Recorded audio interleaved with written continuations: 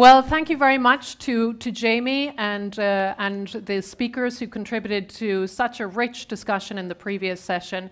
Plenty of food for thought in this session, where we want to widen up the conversation, open up the conversation, drill into some of what you heard earlier from those institutional voices, bring some voices in from the outside, including your own. We're very keen to have audience participation in this session.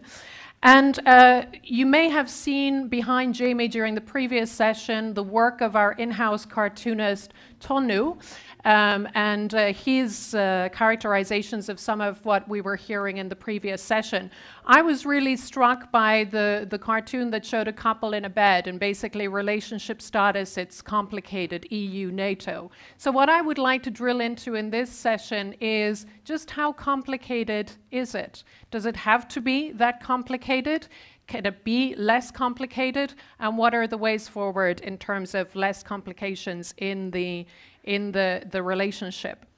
We have some great speakers with us today. Unfortunately, John J. Sullivan, the US ambassador to Russia, cannot be with us after all. But we are going to begin with Kade Silde, who is the Estonian Undersecretary for Defense Policy. And Kadi will speak for 5 minutes in terms of this conversation, what you heard in the earlier session, Kadi, from the perspective of Tallinn. Thank you very much. Lovely to be here. Thank you for having me. I'll touch upon quite a lot of the themes that were discussed in the earlier session as well, but as you said, I'll do it from the perspective of Tallinn, from the perspective of a country that is from a rather difficult geopolitical situation. So for us, joining NATO and joining EU were always both a security project. Joining the EU was never just an economic project for us, given the situation that we were in. And of course, EU-NATO cooperation as security providers is incredibly important for us. In terms of how the cooperation between the two organizations should go forward, then we firmly believe that the framework that we need is there. The preconditions of cooperating are there. We don't need any new frameworks. And of course, having declarations, having a new EU-NATO declaration is very positive. It is especially important today when we look at what is unfolding on the borders of Poland, Latvia, and Lithuania, that are faced with a brutal hybrid attack by the Lukashenko regime every day. We see that sending a sign of us being united is important. But more importantly, we also see a clear need for NATO and EU cooperation to respond effectively to the sort of crisis that we are seeing. It is clear that smart adversaries don't just pick military tools or civilian tools. They pick sort of a mix of tools, and we as West need to adapt ourselves to these sort of challenges, and expanding and strengthening and deepening EU-NATO cooperation is the way to go. In terms of division of labor. As last speaker said, it's an idea that many entertain, but at the end of the day, it's not doable. If Estonia alone wrote the new strategic concept, of course, we would be very happy with, saying NATO will do collective defense and the rest, can be done by someone else, by another organization. But the truth is, Estonia on its own will not write the strategic concept, and the value of NATO has to remain high for each and every member state, for each and every ally. the question of China is something that has created a lot of debates in this town and in all capitals. A question of whether NATO is really the right tool to deal with China, and it's a fair question. But at the end of the day, for the US to be less interested in NATO, it doesn't take, Donald Trump style, we'll leave NATO. The US just seeing NATO as less relevant for its security concerns is the main worry. So NATO will deal with China, even though the EU might be a better tool with it, because NATO wants to be relevant for all its member states. And this sort of overlap exists in many other areas. I mean, resilience was mentioned, cyber, hybrid in general, EDTs, emerging and disruptive technologies, etc. And this overlap is not a problem. Having said that, of course, there are certain areas where one or the other organization is better. Of course, NATO will take and continue to take care of collective defense. But what we see perhaps as the main value of the EU as a security provider is its sort of wide whole of government, whole of society toolbox.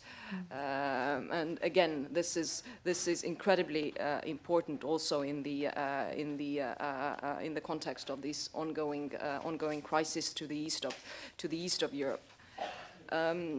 And I'd mention another point of sort of overlap. There's this what I'd call imperfect overlap, of course, between the member states of both of these organizations.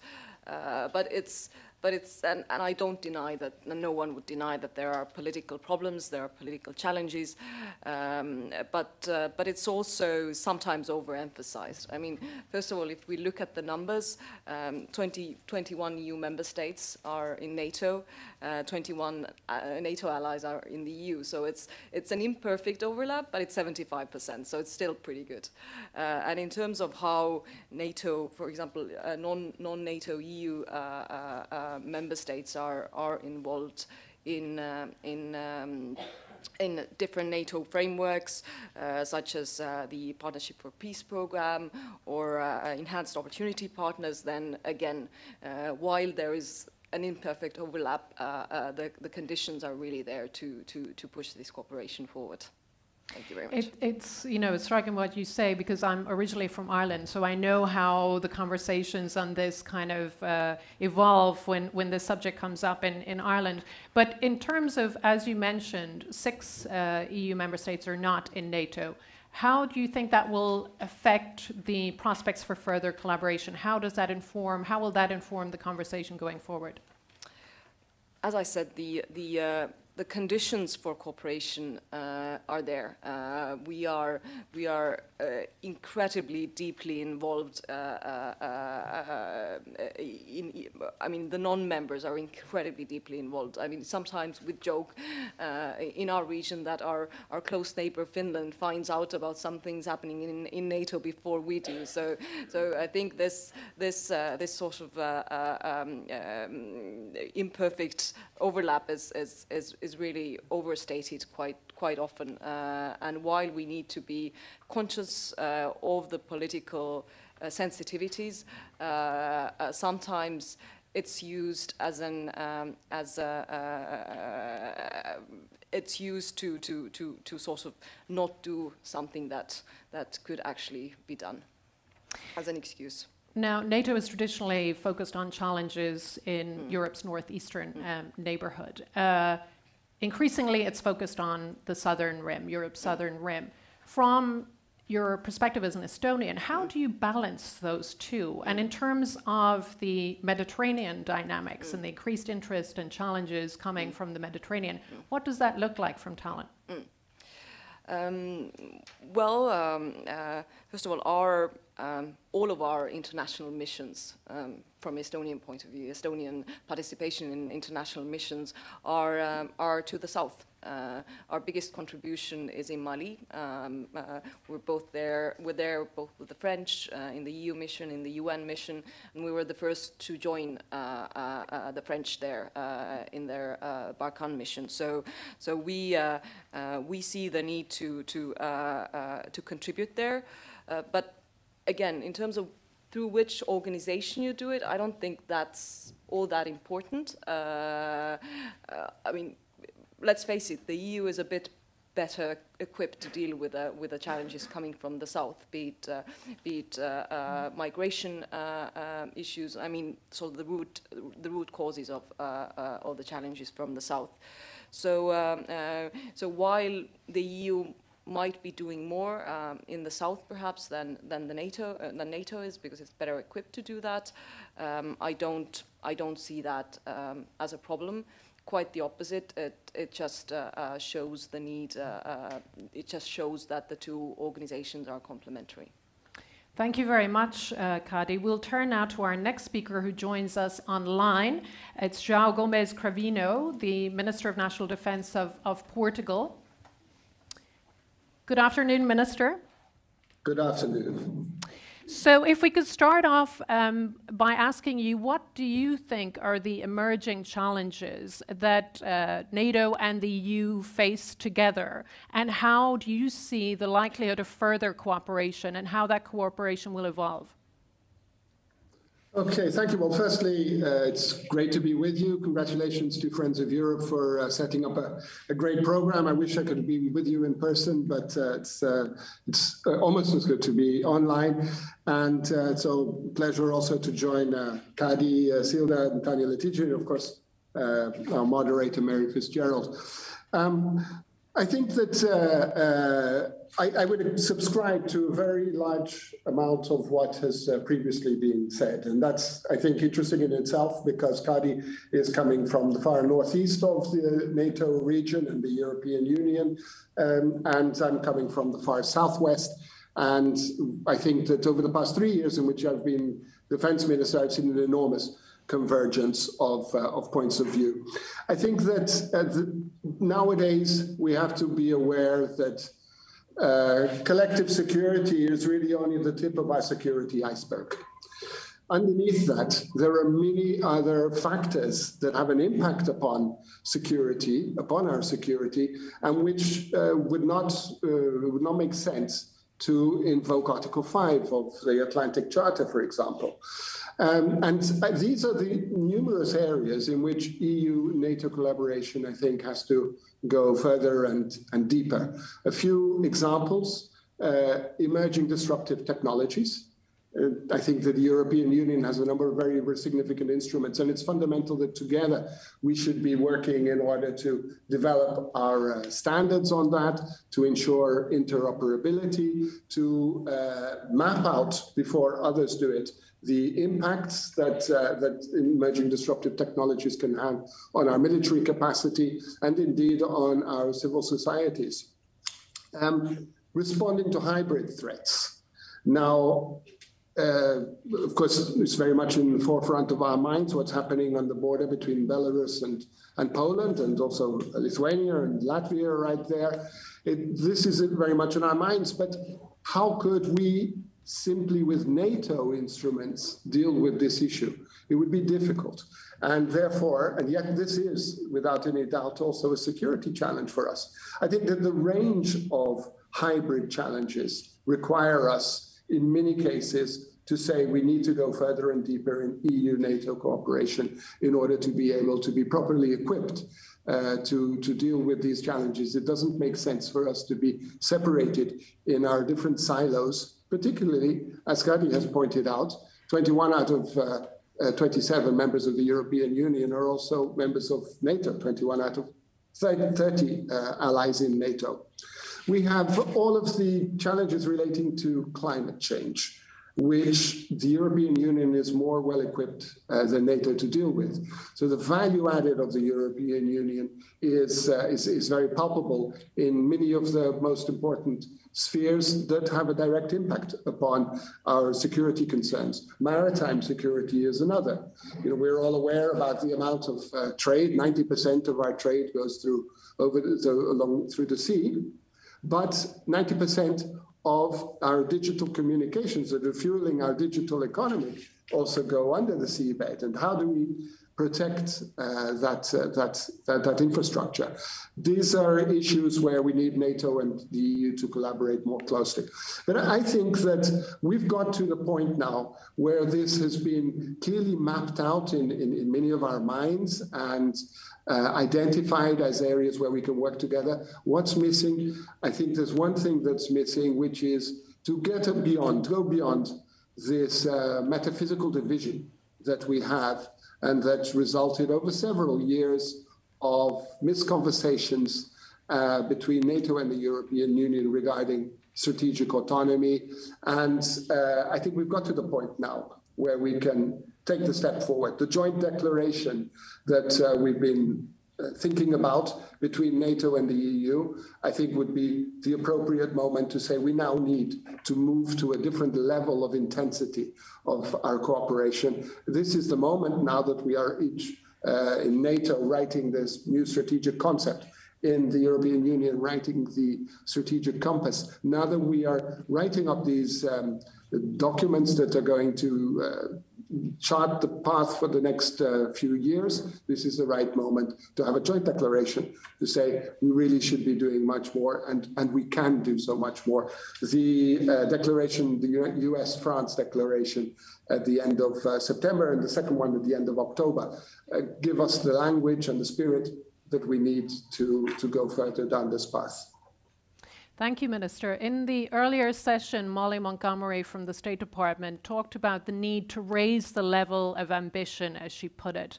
This week, around the launch of the EU Strategic Compass Blueprint, we've seen a lot of discussion again about the gap between ambition and realities in Europe. Realities in terms of capabilities, but also willingness of different member states. Do you think Europe is up to the challenge to raise the level of ambition? Europe is the European Union and the 27 member states of the European Union.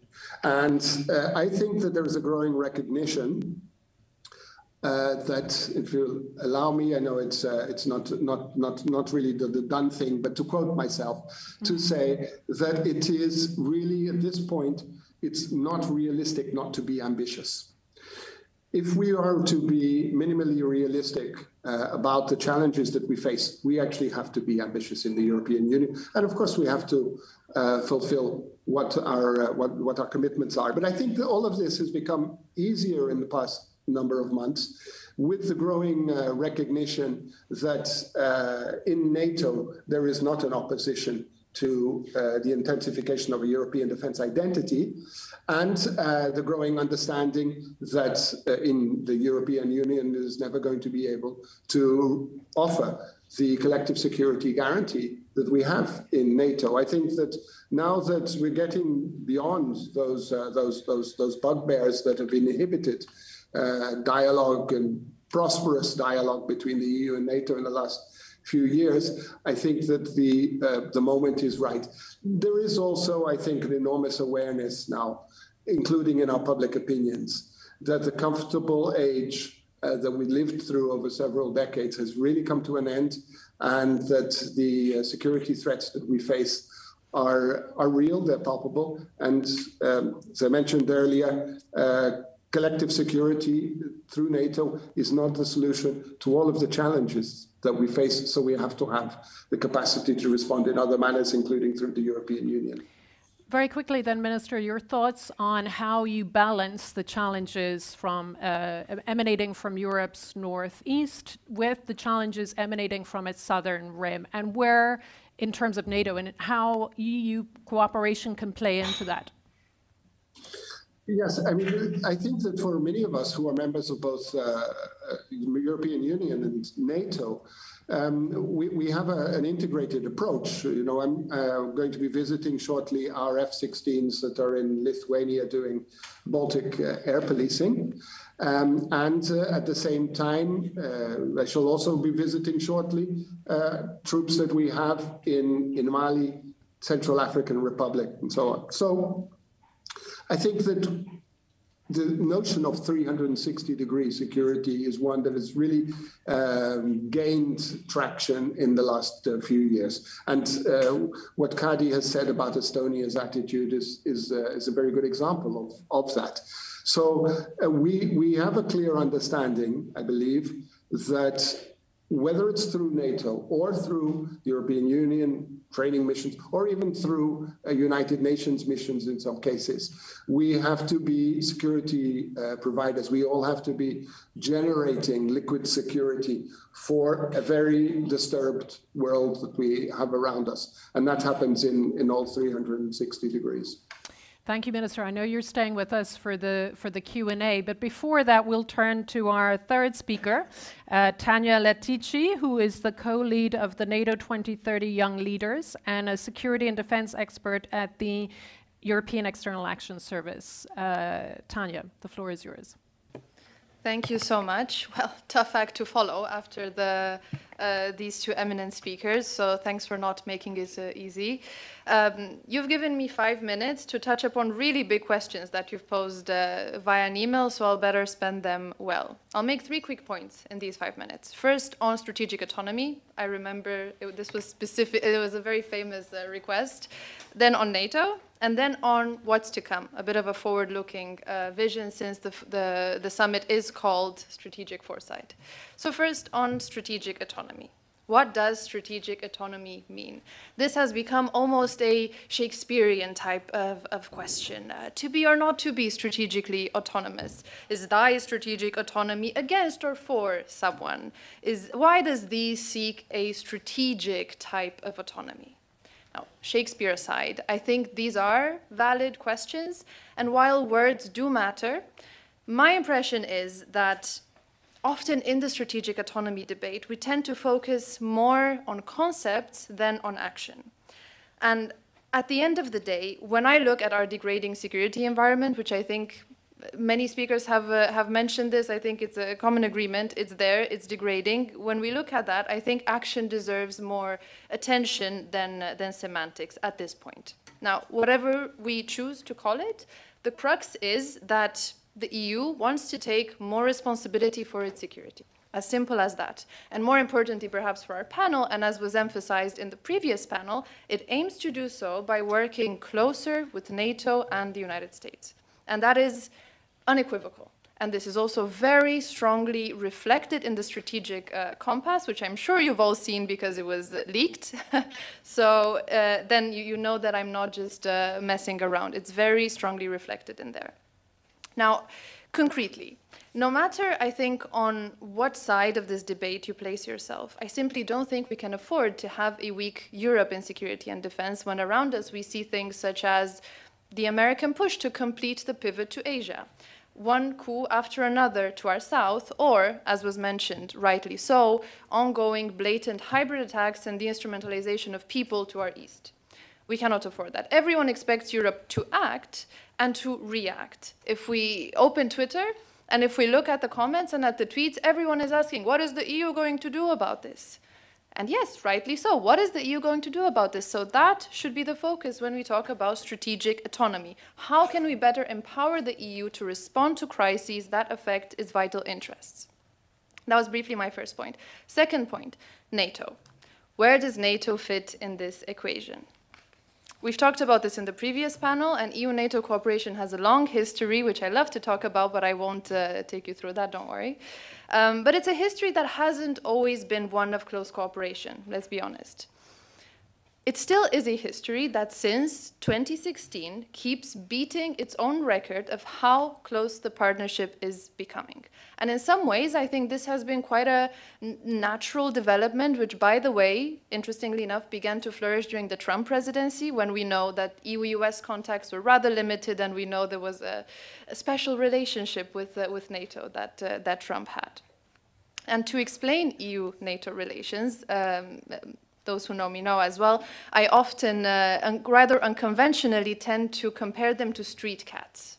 And these are cats who, even though they share a physical territory in Brussels, right, different sides of Brussels, for most of their history, they were happy to cohabitate under a silent agreement that as long as each of them stays in their physical and also conceptual turf, then everything is fine, while of course sharing suspicious glances from different sides of Brussels. I think this changed when they realized, simply put, that those actors that surround their shared neighborhood tend to be the same. They tend to target more or less the same things, and that, yes, they have a much better chance at facing them if they join forces and combine their instruments. So now, when we no longer only speak about traditional defense and deterrence, when we talk about what is needed for European security, but we also talk about things from crisis management, resilience, emerging technologies, tackling the effects of climate change, and the list goes on and on, it is very clear that NATO needs the EU as much as the EU needs NATO. That's absolutely clear, because if the EU is not strong and is not resilient, neither will NATO. That is simply how interconnected we are. And on a less abstract note, perhaps, because this was asked, I think, in the previous panel, and as someone who joined the EAS recently and who used to work on EU-NATO relations, but from more or less the outside, I can happily report that I was really impressed to see from the inside how close the contacts are and how much my colleagues work to keep in touch on a day-to-day basis and to keep regular contacts. The EAS has even inaugurated an EU-NATO task force this October to better magnify our work on EU-NATO cooperation, which keeps increasing and increasing, which is good news. And you talked about relationship status. I think the relationship status at the moment is that the 2016 honeymoon is over, but now it's time to actually work on the relationship. That was my point on NATO. Final point, what's to come? I think that if we study the threat analysis, which is confidential, so we can't, but I can tell you, if we study the threat analysis that the EU did last year for the very first time, what's to come is probably more of what we already see unfolding today. A more crowded and contested strategic theater, more intense geopolitical competition, and more challenges to rules-based multilateralism. This means clearly that we need to step up our game. And there's no better time than the present, I think, to do that, since obviously both the EU and NATO are in full-on strategic reflection mode, and even their two processes share an acronym, the SC, not confusing at all. But still, for the strategic compass, it was already talked about by one of my bosses, so I won't go into that. But I think we just shouldn't expect it to, magically fix all our problems. It's certainly not a silver bullet, but I do think it is a silver lining. It's something to look forward to. And as we are now in full swing with the strategic compass and with the strategic concept, respectively, on the NATO side, I would encourage us to be the optimist in the joke where the pessimist says things can't possibly get any worse, and the optimist says, oh yes, they can. So let us be the optimist and let us be very clear-eyed about what is ahead of us. So let me stop here. Thank you very much, Tanya. And to move away slightly from your note of optimism at the end there, before we go to Q&A, I would like to ask a question of both João and Kadi. And that is, I noticed when I asked you both about the dynamics in Europe's southern rim, that you both spoke about the Sahel, Mali, etc., not so much about the Mediterranean. I have particular interest because I work on Libya. The Slovenian defense minister earlier this week, responding to the discussions about the EU strategic compass, talked about the need from their perspective of a fine-tuning, as he put it, on Russia and the Mediterranean. We all know when we talk about the Mediterranean, we're talking about one particular country in particular, and that is Turkey. So a question to you, Kadi, and you, João, where does Turkey fit into this conversation when it comes to cooperation between NATO and the EU, given the issues we're all aware of, given the, the fact that people talk about the Mediterranean, even naming Turkey seems to be something that people are not willing to do? Kadi. Yes, that's one of the toughest questions to get. I mean, I won't sit here and say there are no issues. Obviously, that is the political difficulty that I referred to in my opening statements. But I mean, at the end of the day, from our point of view, we think Europe as such is stronger if Turkey is, allied with European powers rather than allied against us. So we find it very, very unfortunate that there are these sort of difficulties and differences between allies. But we also see no other way out than to rather try to solve them and come closer there rather than to just push each other further away. Thank you, Kadi. Jean? It's a difficult challenge that we're all facing. Firstly, Turkey is a fundamental geopolitical ally for NATO. This is there's no doubt about it. Imagining a NATO without Turkey, one could very easily see the massive problems that could arise from this. But at the same time, it's very clear that there has been a democratic degradation in Turkey over a number of years, and that this democratic degradation has had a direct impact on the degradation of the geopolitical role played by Turkey. I think that NATO is a fundamental platform for dialogue and for convergence, that we need to have strategic patience in dealing with an ally who is going through a difficult internal time. I think that and sooner or later, the political situation inside Turkey will begin to improve again in the sense of returning to democratic norms. And then we will have a Turkey that is also playing a much more constructive geopolitical role. So this is the way that I put it at the moment. I don't think that Turkey's behavior in the Mediterranean is the result of fundamental, deep-seated interests in Turkey's side. I think it's just a reflection of the political context that the country is going through at the moment. And so we need to live through this. We need to be able to work with what is possible to work with respect to Turkey, and to help the country return to democratic norms that are present in the rest of NATO allies. Thank you very much. So with that, we're going to open up the discussion to those of you who are with us in the room, but also those of you joining us online.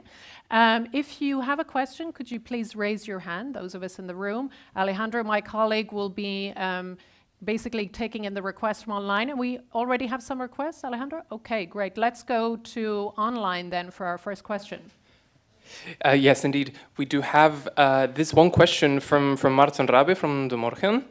Mr. Rabe is asking, to reach real strategic autonomy, is there not a need for both NATO and the EU to regain technological and industrial independence again? Think of semiconductors production, very important for our technological hardware. But a lot of them are produced in China, which is now defined as a common threat. How vulnerable are our supply lines there? Do the speakers see more collaboration possible there between the US and the EU, despite separate national interests and healthy competition? This is what we have for now. Thank you. Let's take questions in batches of 3. Anybody in the room with a question? Yes. If you could stand up, please, when you're asking the question. The mic there's a roving mic. Thank you very much. In keeping with my previous think tank hats, I have a comment on the question. The first comment is, I think, just to underline that it is important. We're hearing from the speakers that it is not a division of labor between collective defense and crisis management, but it's a continuum of threats that needs to be met with a continuum of instruments, and that's also important because there is also a blind spot in the conversation, which is what member states and allies are doing at a national level or in other formats, multilateral formats. And that is something we need to take into account. My question is that we're hearing a lot of convergence between the speakers in this session and the previous one.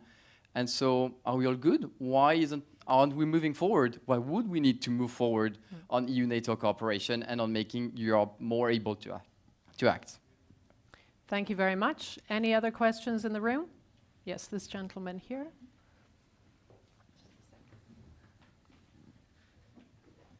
Thank you. Answer to the young colleague who mentioned why is it NATO and EU are the same, they're like two cats in the same name, because they are very different cats. I mean, the security environment is full of predators, and if you're going to confront them, then you must have the proper tools to do that. So, you know, we've been having a very, very nice conversation. It's really good to hear so much agreement and so on. But the truth of the matter is, and it's a pity that one or two questions posed by the former Secretary General, Jaap Hoopscheffer, were not answered. This proliferation of priorities, etc., you've got to decide at some point.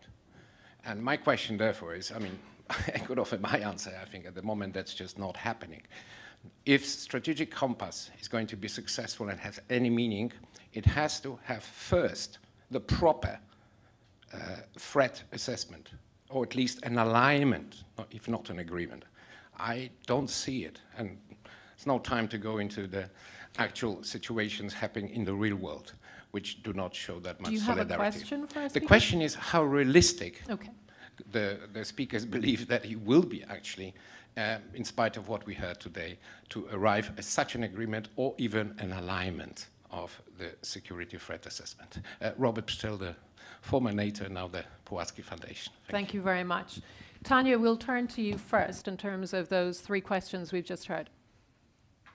Not challenging at all, thank you.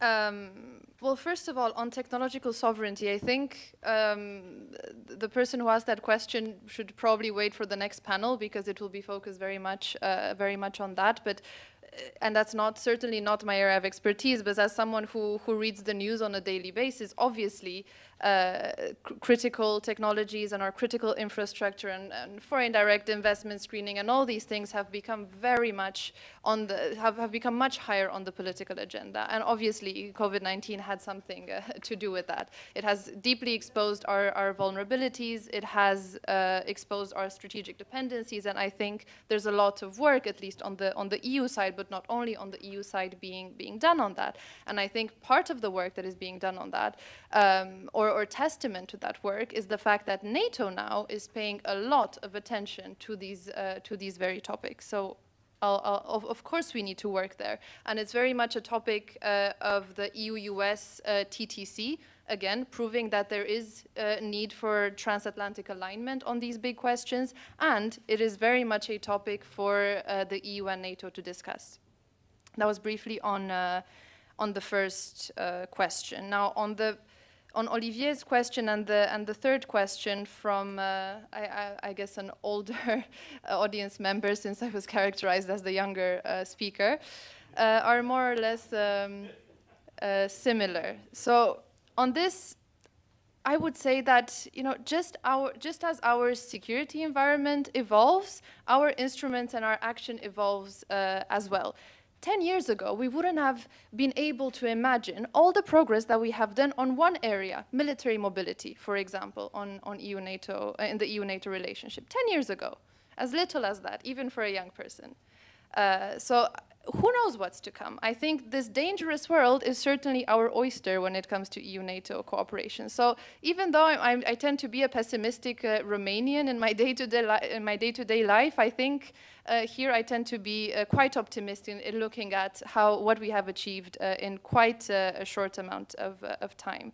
And of course, what the EU is doing under the banner of what some people call strategic autonomy, strategic responsibility, strategic sovereignty, whatever you want to call it, of course this feeds into NATO 2030 and into NATO's work. And we heard this from Benedetta herself in the previous panel, because NATO itself is looking at tackling challenges where clearly EU's instruments are much more needed than the ones that NATO presently has. So, as I said I will also quote myself since it's fashionable, if the EU is not strong and resilient, neither will NATO. Yes, so that was, I think, on the first part.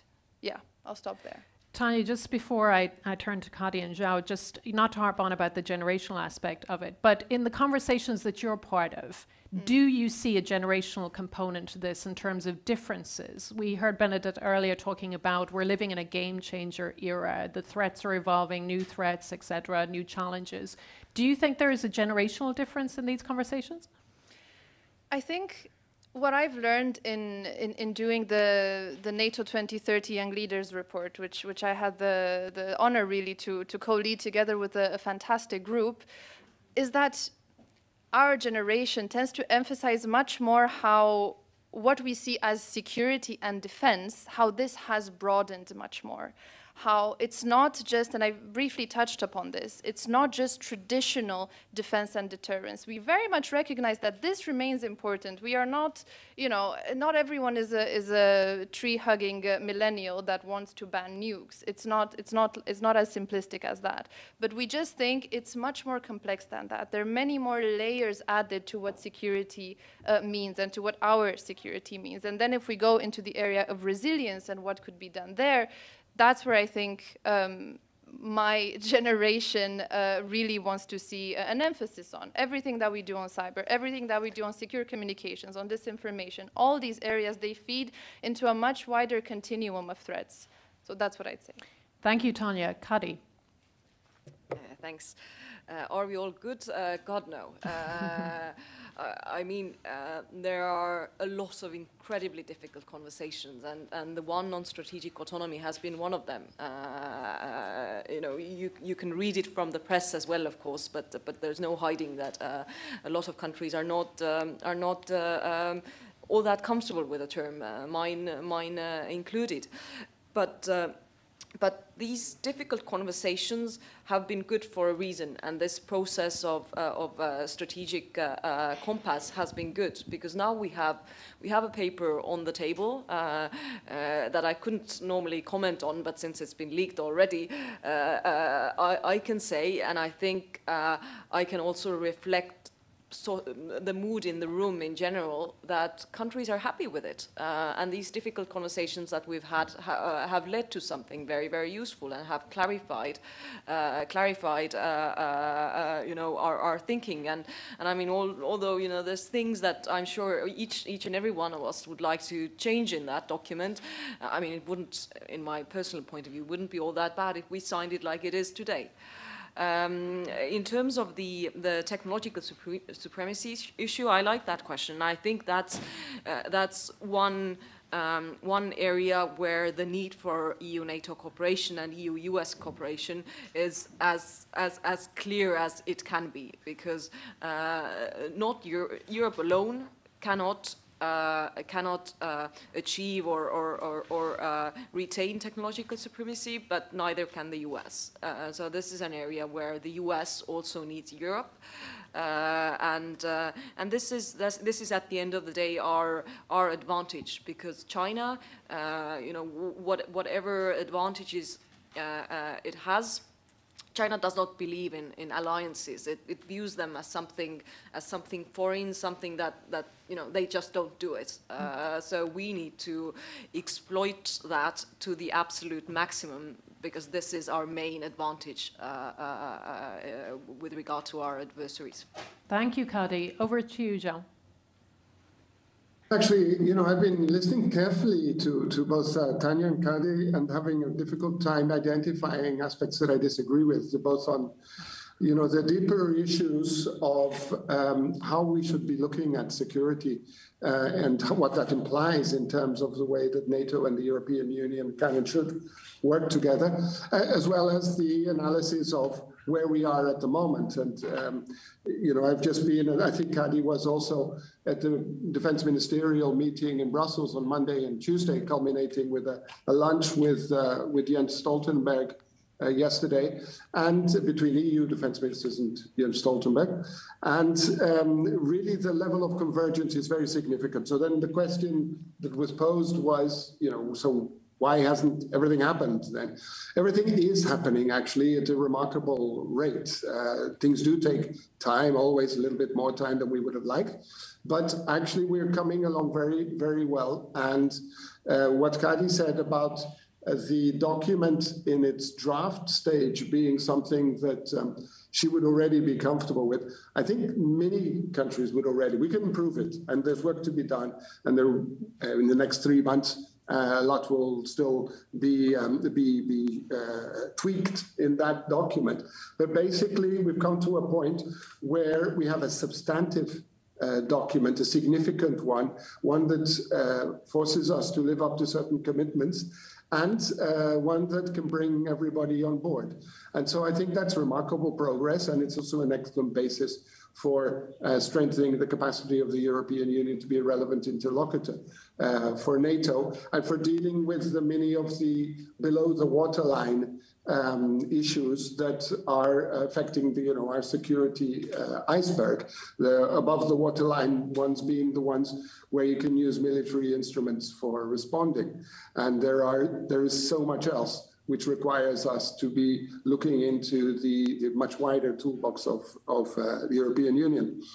On the question of technological autonomy or sovereignty, this is really about responding to paradigm changes of our age. And I think that, this word that became so popular during the COVID pandemic, resilience, is one that is really going to have to be factored in to our strategic compass. It is already to a strategic concept, and above all, to our way of operating together as members of a transatlantic community of values, one in which community where we have to recognize that some of the attachments, some of the ideals that we were attached to, regarding, for example, freedom of trade and free markets in all sorts of areas, can actually then produce vulnerabilities. And we need to be able to deal with those vulnerabilities. We need to be able to put our security first and foremost. So this is a very significant whole issue area that we are beginning only to grasp with. Right, okay. Tanya, I know you want to come in, but just because we're fast running out of time, but I want to return again to the cartoon we were discussing at the beginning, the Tonu cartoon of the relationship status, EU, NATO. It's complicated. Judging from what our 3 speakers have said, it seems like it's not complicated at all, and this is a very happy marriage, and both will live happily ever after.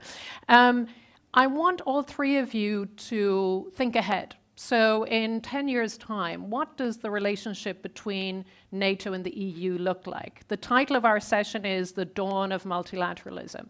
Are we really at a dawn? What does midday look like? So sketch the scenario 10 years from now. Tanya, do you want to start with that? Well, you've chosen the wrong person for this, because I hate speculating. I refuse to answer the question in interviews, where do you see yourself in 5 years? I refuse to answer that.